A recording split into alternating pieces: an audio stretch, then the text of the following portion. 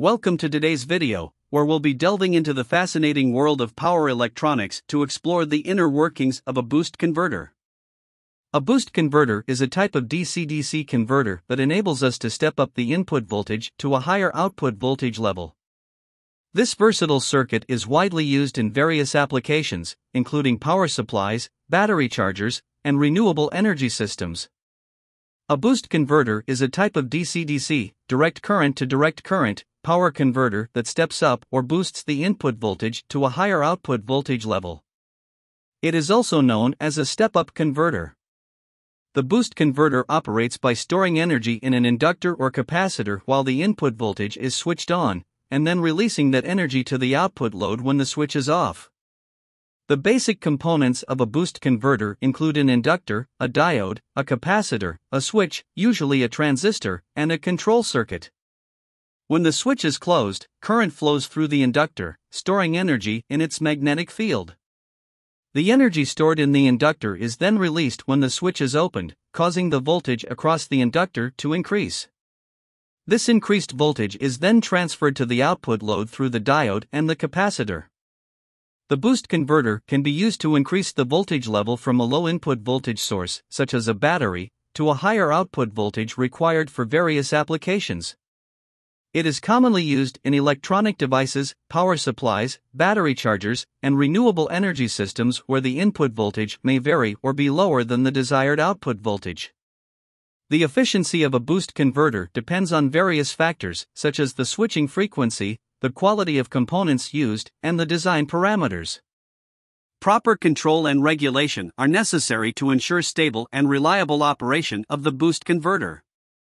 Overall, a boost converter is a versatile DC-DC converter that provides a way to step up voltage levels efficiently and is widely used in a range of applications where voltage boosting is required.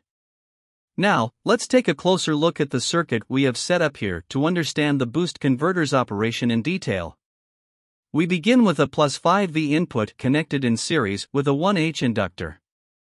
The inductor, with its ability to store energy in its magnetic field, plays a crucial role in the functioning of the boost converter. The drain of an N MOSFET, a type of power transistor, is connected to the inductor.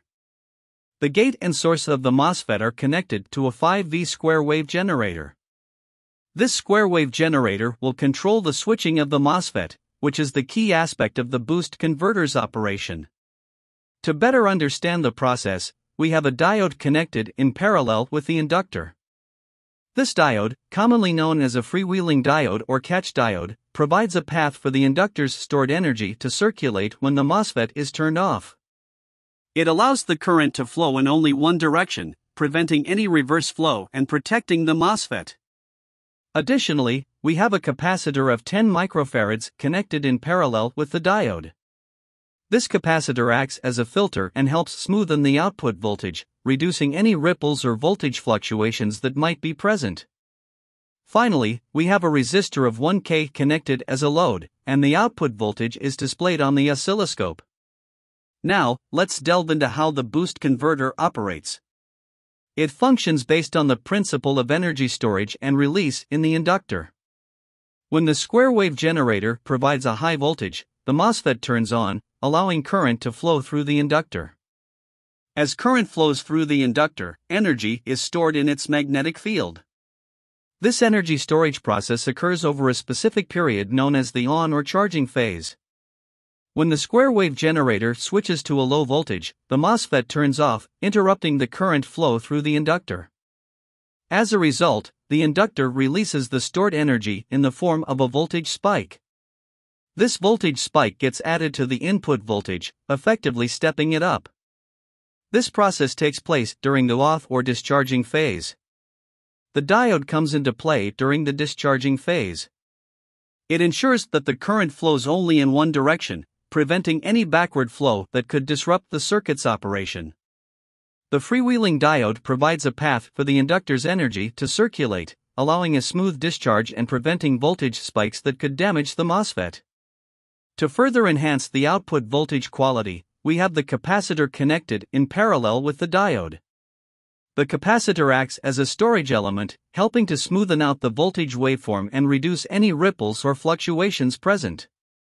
It acts as a buffer, ensuring a more stable and regulated output voltage. Finally, we measure the output voltage across the resistor, which represents our load. The resistor simulates a practical load that the boost converter would typically drive.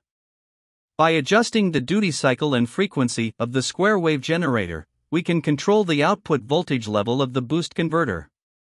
This flexibility enables us to step up the input voltage to meet the specific requirements of various electronic systems. In conclusion, the boost converter is a fundamental circuit that plays a vital role in modern power electronics. Its ability to step up voltage levels efficiently and reliably makes it a popular choice in many applications. By harnessing the principles of energy storage and release in the inductor, combined with the control provided by the MOSFET and square wave generator, the boost converter offers a flexible and adjustable output voltage. The boost converter's advantages include high efficiency, compact size, and the ability to handle a wide range of input and output voltages. It is particularly useful in scenarios where the input voltage is lower than the desired output voltage, such as in battery-powered devices or renewable energy systems. Moreover, the boost converter can operate in continuous or discontinuous modes, depending on the load and operating conditions. In continuous mode, the inductor current never reaches zero, resulting in smoother output voltage and reduced ripple. In discontinuous mode, the inductor current drops to zero during each switching cycle, which can be advantageous in certain applications. Understanding the boost converter's operation allows engineers and designers to effectively utilize it in their projects.